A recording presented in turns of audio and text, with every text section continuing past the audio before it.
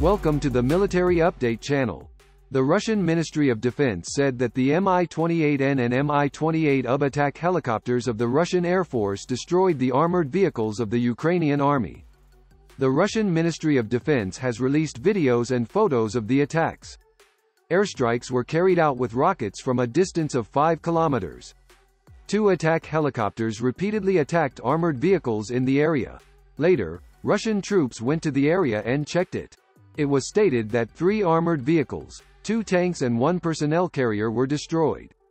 Mi-28 attack helicopters began to be developed during the Soviet Union and entered the military inventory in 2009. Mi-28s can only be used for offensive purposes. It cannot carry out transport and air support. These attack helicopters are designed to destroy ground troops. It can destroy enemy armored vehicles to support infantry units. Mi-28 can launch bombs and rockets at ground troops. A 30mm gun system is also available. These systems could not provide the expected effect in the Ukrainian war.